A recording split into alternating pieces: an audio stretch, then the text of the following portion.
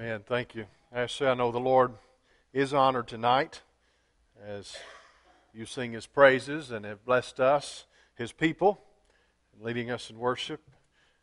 It's good to be back with you again tonight. Thank you, Brother Benny, for the invitation to be here this week. And I tell you, the more I get to know you, Pastor, of course, I've known him a long time, but the more I spend time with him, the more I appreciate him as one who loves the Lord's church, one who loves the Lord's people. He's a shepherd through and through.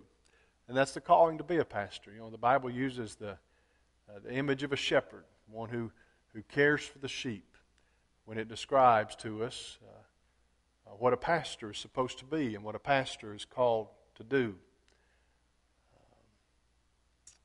I see that in your pastor, and I thank the Lord for it. We need more pastors like him across this state and across this country, and I trust that as you serve hand in hand with Brother Benny and his bride and one another, that the Lord will continue to use you and bless you for His glory and for the sake of His gospel as you share that gospel. I've been sharing some little highlights with you throughout the course of the week about ways that you are serving the Lord even beyond what you see evident right here in this community. And one of the things that I want to be sure you're aware of regarding the mission work that you're doing in cooperation with 2,400 Kentucky Baptist Convention churches is what you're doing to reach the next generation on the college and university campuses. There's about 250,000 students who are college and university students on our campuses across the state. Now, Tom Rayner did some research a few years ago regarding the generation that is of that high school and college age. And according to the research that Dr. Rayner and his team conducted, it was concluded that somewhere between 4 and 6% of those who are now college and university age, if you were to ask them, are you a born-again follower of the Lord Jesus, somewhere between 4 and 6% would say, yes, I'm a born-again follower of the Lord Jesus. Now that means that somewhere between 94 and 96% either wouldn't have a clue what you meant by that question, or if they did, they would not be able to definitely say, yes, I have been born again, and I am a follower of the Lord Jesus Christ. And so if they were to die right now, they would spend eternity separated from God in hell. And that's why Kentucky Baptists work together to place campus missionaries on the college and university campuses across the state. We have 10 of them now. There are over 100 campuses. We think of UK and U of L and our favorite ball teams and EKU and, of course, being right here on the doorstep of the University of the Cumberlands. But actually there are over 100 campuses, college and university campuses across the state. We have 10 full-time men who serve as missionaries on those campuses. They're designated full-time to a particular campus, but we've been encouraging them to do all they can to encourage churches in the locations and the areas of those other campuses to get engaged, to get involved, to begin to do what they can to evangelize those campuses. We've seen good results. In fact, when I first came into my role, 2011, I think, brother, it goes so fast. When I first came in my role, 2011, I asked the Baptist campus ministers at that time, how many have professed faith in Christ under your ministry? And statewide, they gave me a total. It was 96 professions of faith statewide. That wasn't necessarily individuals who've been baptized or joined a church. That was just who's prayed to put their trust in Christ under your ministry. Well, we've challenged them to work harder and do better and to get more churches involved and to work on those campuses. And I'll have you know that this past year there were over 1,000 professions of faith under the ministry of those your campus missionaries on the college and university campus. Why do I call them yours? You're paying for their salaries. This cooperative program supports those missionaries. And so that's something, as Faith Baptist thinks about the work that God is doing through this congregation, you can realize that, hey, you're helping evangelize the students, the next generation on our college and university campus. Now, it's also important to know that I think, I didn't look this up before I came in, but the best I remember is about 8,000 students on our college and university campus who are from overseas, and they come here to get an education. And so you're winning the nations to Christ, even on the college and university campuses through those missionaries. I thank God for you and for your commitment. We're going to be looking tonight at a passage of Scripture in the book of 2 Corinthians. 2 Corinthians chapter 4. We've talked about the urgency of these days and the urgency of the gospel in light of the promised return of Jesus. We've talked about our need to get ourselves right with the Lord as we get right with one another, and seeking revival by being willing not only to receive forgiveness but to extend forgiveness. We've talked about the centrality of Jesus and our need to walk closely with the Lord Jesus, to give Him His rightful place in our lives. Now tonight I want to take this sort of the next step along the way as we seek revival from the Lord. And I want us to think, as we reflect upon the words of the Apostle Paul in 2 Corinthians chapter 4, I want us to think about what it means for our lives to be used of God, not just for personal revival, but to promote revival in the Lord's church and awakening among the lost. How could God use your life? How could God use my life? And Paul focuses in, I think, on that message in 2 Corinthians 4.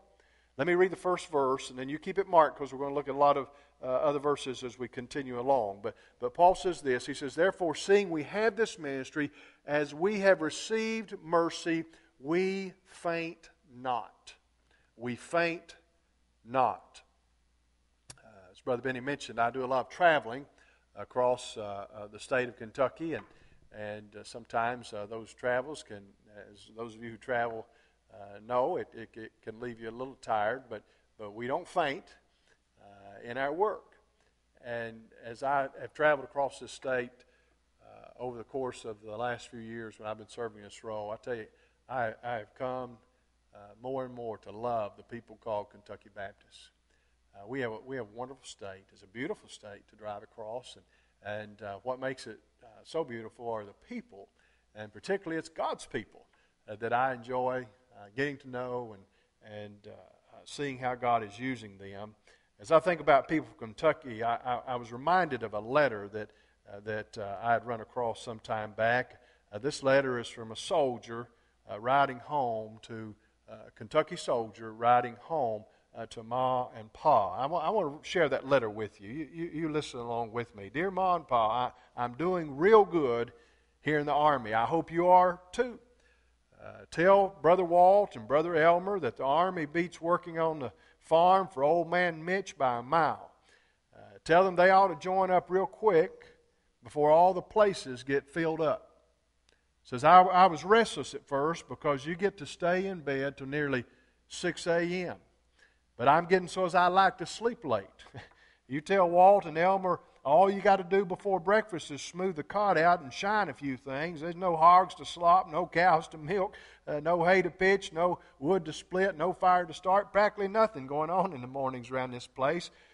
Now, when you make it to breakfast, you got to realize that breakfast is strong on the trimmings like juice and cereal and fruit, but it's kind of weak on chops and taters and grits and biscuits and other regular food. But you tell Walt and Elmer that they not worry about that if they join the Army, because they can always sit by those two city boys that live on coffee. Their food plus yours will hold you till you get fed again. Now, it's no wonder those city boys can't walk much. We go on these route marches, which the platoon sergeant says are long walks to hardness. If he thinks so, it's not my place to tell him different, but a route march is about as far as to the mailbox back home. And it seems like then those city boys get sore feet, and we all end up riding back in trucks. Now, the next thing is going to kill Walt and Elmer with laughing. I'm getting medals for shooting. I don't know why. The bullseye is near as big as a rattler's head, and it ain't even moving. It ain't shooting back at you like the Higgett boys back home. All you got to do is lie there real comfortable and hit it. Then we got this thing called hand-to-hand combat training. That's where you get to wrestle them city boys. But you got to be careful, because I found they break real easy. Says, this ain't nothing like fighting that old bull back home. I'm about the best they've got at this, except for that Tug Jordan from over at Cane Creek. Now, I only beat him once, but you got to remember, I'm 5'6", 130 pounds, and he's 6'8", nearly 300 pounds. But you be sure and tell Walt and Elmer that they ought to hurry up and join on before other fellers catch on to this and come stampeding in and take up all the spots. I'll write again when I can. Your loving daughter, Alice. Now, we make them tough in Kentucky, don't we? Faint not. How tough are you? Not just because you're from Kentucky, if you are. Not just because you're a Kentucky Baptist, and if you're a member of this church, you are. But as you have answered the call of God in your life to be a follower of Jesus, and then been called to do His work here on earth. I know in the times in which we live, it'd be easy to feel a little faint, wouldn't it? We think about what's going on in our culture. We think about what's going on in this country. We think about what's going on right here in the Commonwealth. Clerks being thrown in jail. Our own Constitution being scrapped. As we think about the challenges to religious freedom, as we think about the drug problem, as we think about the lostness, the growing lostness in this state, as we think about all that is happening around us, it'd be easy to feel a little faint. But I want to encourage you tonight to remember those who have gone before you and how, instead of fainting, they finished, and they finished well. The Apostle Paul in 2 Corinthians is going through a time in his life and ministry that is incredibly challenging. And we see that here in this passage. Paul also knows that the church is going through a time that is incredibly difficult and incredibly challenging. But Paul is encouraging the church at Corinth the same way that I think God wants to encourage the church at Corbin. He's encouraging the church to press on through the hardships and difficulties. Continue to serve faithfully the Lord Jesus. Pay whatever price you have to pay. You keep following Him. You keep obeying Him. You keep living a life that He can use in this broken and sinful and lost and dying world. What would that look like for you and I to live lives that the Lord could use? That our lives will give evidence to the fact that God loves the world. That our lives will give evidence to the fact that Jesus is the Savior of the world. That our lives will give evidence to the very truth of the gospel. Well, that's what I want us to focus in on tonight.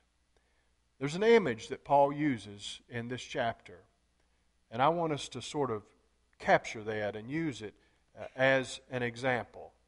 We find Paul referencing it in verse 7. And so we're going to read verse 7 and we're going to back up to where we were. But I want us to get this image in mind. Paul says we have this treasure in earthen vessels. Some translations say jars of clay, that the excellency of the power may be of God and not of us. Paul says we have the treasure of Christ in earthen vessels or jars of clay. Now he's talking about us, our mortal bodies. We have the treasure of Christ for the world to see through us. What would it take for the world to be able to see Christ in you and in me? Well, there's some lessons tonight that Paul's going to teach us. Lessons, we'll call it, from a clay jar. Look with me again. Beginning at the beginning of the chapter, Paul's encouraged us not to faint. And then in verse 2 he says this, We have renounced the hidden things of dishonesty, not walking in craftiness, nor handling the Word of God deceitfully, but by manifestation of the truth, commending ourselves to every man's conscience in the sight of God. Thinking about that image of a clay jar or a clay pot, I think what Paul is saying here is that we ought to keep the lid off. When you think about your life, you ought to keep Paul says we've renounced the hidden things of dishonesty. We're not walking in craftiness. We're not handling the Word of God deceitfully. He's saying that we are living a life that if people observe our lives, that if they look at our lives, that there ought not to be anything hidden or anything that would bring disrepute on the gospel or on the Lord Jesus Himself. But we ought to live our lives open, and we ought to live our lives authentically. So that if others are able to look at our lives, or if they were even able to peer into our hearts or into our minds, that what they would see, what they would hear, what they would observe would not be inconsistent with the testimony that we have given, with the profession that we have made that Jesus is Lord of our lives. Now, to sort of illustrate this, I brought a clay pot. One of the things that you'll notice as you look at my little clay pot that I've brought this evening is that there's no lid on it. You look in it, you can see whatever's in it. Now, if you're looking in it, you can see there's nothing in it. But if there was something in it, you could see it.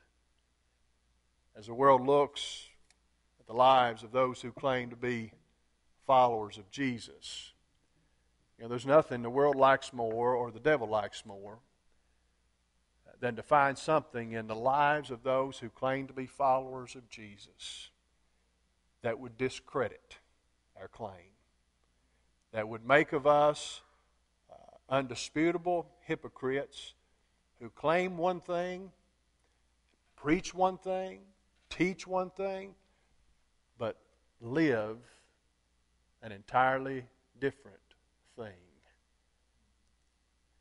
Now, Paul is encouraging us. Don't give the devil that disclaimer on the Christian faith. Don't give him that stick that he can beat you over the head with and seek to discredit Jesus Himself and His gospel with. Let your life be open and visible, that your testimony, not walking about in dishonesty or craftiness, but seek to live a life of purity and authenticity before a watching world and before the Lord. Let your public life and your private life be the same, be consistent. Don't be caught doing away from the church family what you wouldn't do when you were with the church family. As others consider our behavior, let's not show them inconsistency. I'm not saying you've got to be perfect. You're not going to be perfect. None of us are. But there is a huge difference between the one who is striving to obey Christ and who slips and falls and is caught by the grace of Christ. There's a huge difference between that and the one who would preach one thing but consistently live out something very different. And so let us be consistent. Let us be able to commend ourselves to every man's conscience. There's so many things that are going on in the world right now. I have the vantage point as I work with so many churches and so many pastors to see so many falling. So many falling. Falling into immorality, falling into broken marriages, falling into sin in such a way that not only is that ministry wrecked, but the church of the Lord Jesus is wounded and the testimony of the gospel is damaged. Let us rise up and strive to honor the Lord every moment and every day, and even when we think no one is looking. Is it 30 million names? 30 million who thought they were acting in secret. But the Bible says what is whispered in secret will be shouted from the rooftops. The Bible says, be sure your sin will find you out. And so the Ashley Madison list and the fallout from that is beyond, I think, what any of us appreciates at this moment. We've already had one seminary professor and pastor take his life last week because of the shame and the embarrassment that he had brought to himself and to his family and to the Lord's work. He just could not apparently even live with it. What a tragedy. A tragedy that he fell into such sin, and then a tragedy that he found himself so hopeless that he couldn't, in repentance, turn to Christ and live with the consequences of his sin. And he chose instead to end his life. How tragic. Brothers and sisters, let us be encouragers one of another. Any of us could be there in a moment. We all have our weak spots, our points at which we are tempted. It may be like unto that. It may be something entirely different. But we must guard our hearts. And we must stand watch over one another as encouragers, that the ministry of the Lord Jesus would be carried out and our lives would reflect upon the glorious gospel of Jesus. Keep the lid off. Then Paul encourages us to keep it full. Keep your life full. Keep it full of what? Keep it full of the treasure. Keep it full of the Lord Jesus Himself. Paul goes on, I want to pick up now in verse 5. If you're following along with me, Paul says, we preach not ourselves, but Christ Jesus the Lord. And ourselves your servants for Jesus' sake. For God, who commanded the light to shine out of darkness, hath shined in our hearts to give the light of the knowledge of the glory of God, the face of Jesus Christ. But we have this treasure in earthen vessels, that the excellency of the power may be of God and not us. What is the treasure? Well, Paul has said what the treasure is. We're not preaching ourselves, we're preaching Jesus Christ as Lord. He's the treasure. There's another place that Paul put it like this. He said, I've been crucified with Christ, and I no longer live, but Christ lives in me. And the life I live in the body, I live by faith in the Son of God who loved me and who gave Himself up for me. If you have that treasure in your life, if you've repented of your sin and put your trust in Jesus as your Savior, you need to be letting that treasure show. And keep your life filled with that treasure by walking closer with Christ, by spending time in prayer and in His Word and seeking to allow Him to use you. Now, honestly, there's not much about me that is of any value to the kingdom of God. I don't have much to offer. I don't bring much. I just think about my physical body. You know, someone did a study one time about the worth of a human body. Now, apparently, a human body is worth more than we thought it was. Because some people are getting rich selling the body parts of little babies. The horror of that, a new video was released today. I don't know if you've watched them. Most of us think, well, I wouldn't want to watch that. But I personally believe we need to watch that. We need to know what's really going on in the slaughter and sale of babies in this country. 3,000 aborted every single day in this country. I can't even get my mind around the horror of that. But apart from what a child's body parts are worth on the black market, someone did a study. If you were to break the human body down in just the components that it's made out of, you know, the human body is made mostly of water. Highest percentage of any ingredient is water.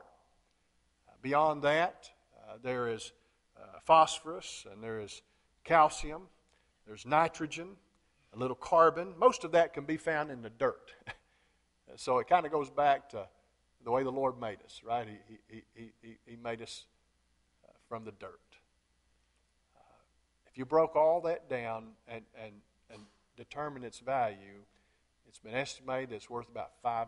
The human body has has about $5 worth of materials in it.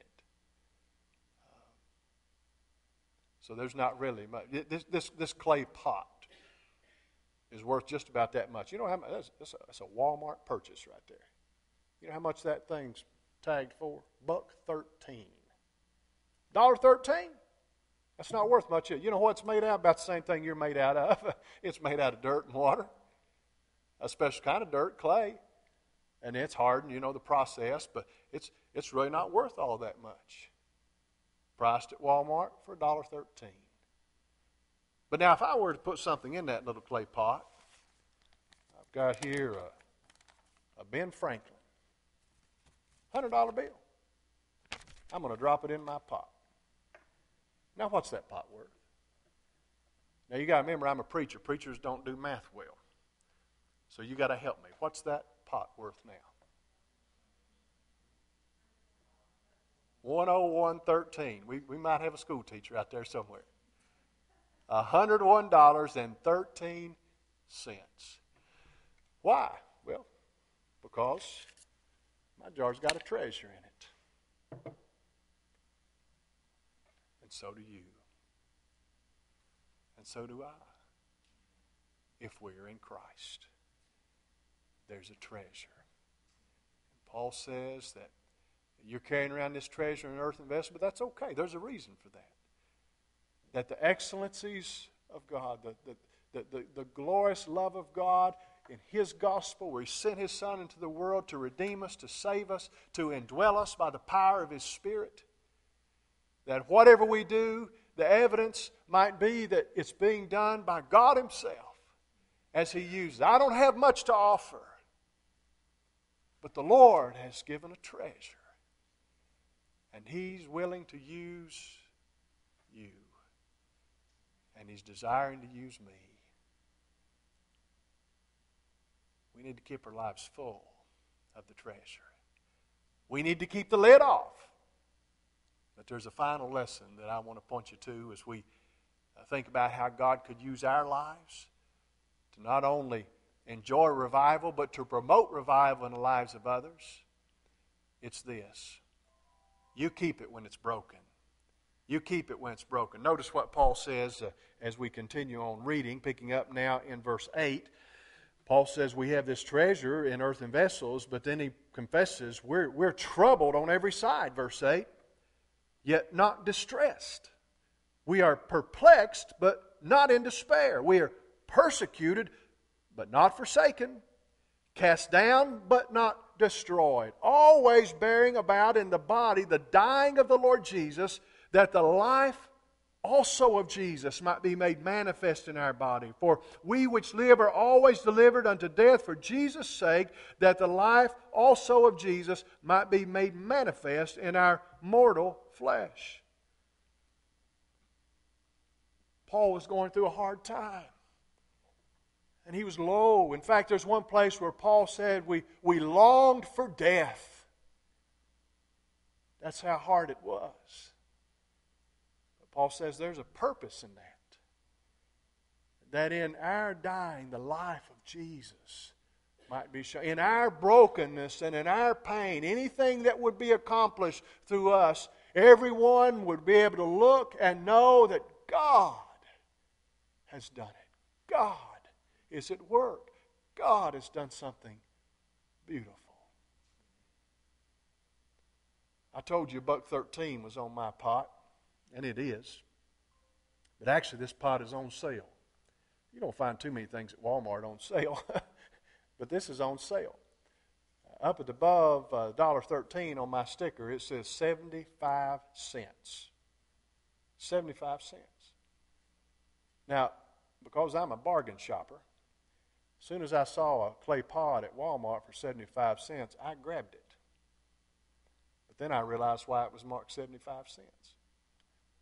If you were to look closely at this pot, maybe you can't see it from where you are, but actually right here, there's a crack running down the side of that pot. And there's another crack right here, and there's a chip knocked out of it right here, and a crack right there. Matter of fact, this is a cracked pot. Kind of like me sometimes, a cracked pot.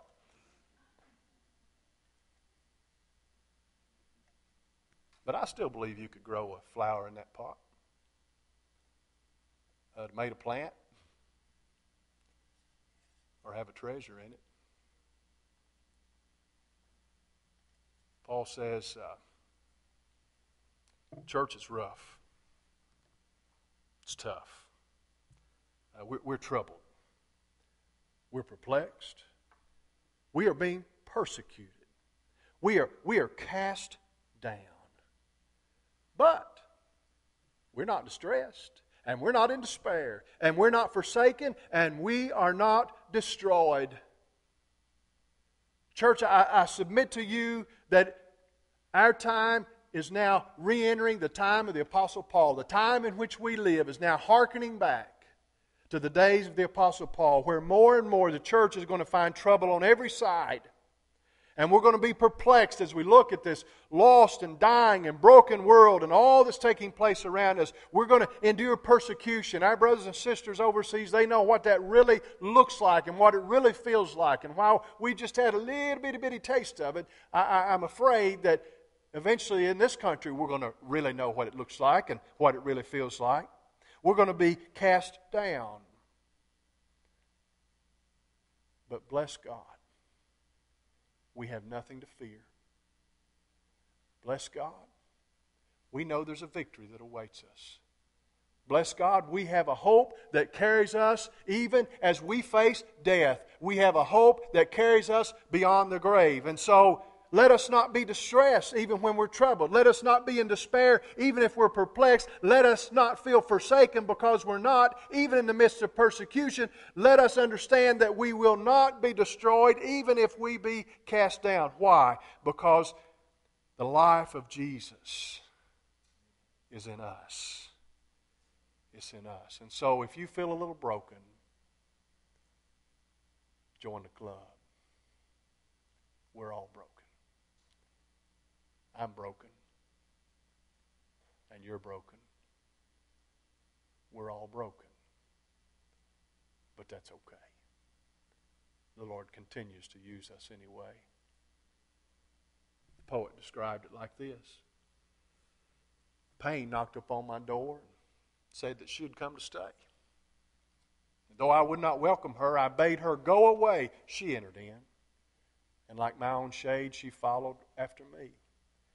And from her stabbing, stinging sword, oh, not a moment was I free. Then one day another knocked gently at my door. I said, no, pain is here. There isn't room for more. But then I heard his gentle voice. 'Tis I. Be not afraid. From the moment he entered in, oh, the difference he made. There's a Savior who loves you. You may feel the sting of pain in your body right now, in your heart right now. You may feel a lot of pain because of the circumstances of your life right now. But there's one who wants to enter in and to make a difference. Not just in you, but through you. See, God uses even the pain. And that's what Paul's saying. God uses even the pain. Even in our dying, it is for the sake that the life of Jesus will be made known to this world. God uses even the pain in our lives to show Himself and His gospel to the world. Don't forget that, especially when it's hurting. When I was a boy growing up, one of my favorite pastimes when we were down the creek was rock skipping. Any rock skippers out there? I'm a rock skipper from way back. We used to spend, my aunt lived down on the Clear Fork, and we'd go to her house a lot, and fish a while, and then it'd get hot, and then we'd go to skipping rocks. Just across the creek from where we were always playing and fishing and skipping rocks, there was a railroad track. This railroad track there in the mountains along the creek side was actually built on a bed of gravel, big rocks about as big as your fist, where it had been built up to stay above the flooding of the creek and to get across the dips and the hills and the hollers. fact, right there where we played, that bed of rock was probably, 10 or 15 feet deep, and a railroad track built across the top of it. Now, I don't know how many rocks there were in that rock bed, but I'd say there was at least a few million, maybe a few billion. There was a whole lot of rocks there. But when we were skipping rocks, we never crossed the creek. Even though there were millions, maybe billions of rocks there on the other side of the creek, we never crossed the creek and got those rocks. Why not? Well, you ever try to skip a rock like that? It goes kaplunk, splash. It doesn't skip. Now, if you want to skip a rock, what you do is you reach down in the creek to the creek bed, and there you'll find a good, smooth, flat stone. It's been made smooth by the water flowing across it for hundreds, maybe thousands of years.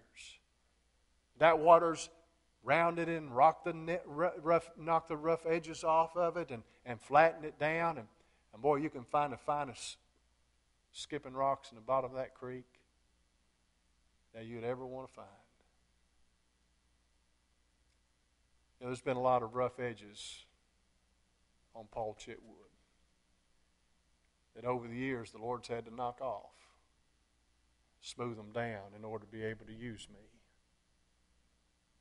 And I've found that more often than not, the Lord knocking off those rough edges was painful. And sometimes it hurt really bad. But the pain was always for a purpose. The Lord was getting me ready to be used. Even the pain has a purpose. So if you feel a little broken, don't be in despair. Don't think God can't use you or God doesn't want to. In fact, the Lord might use that pain to show His goodness to those around you. Because the one who continues to be faithful to the Lord, even in the midst of pain, well, that's the one who has a testimony. You see, so many, when they're tested by pain,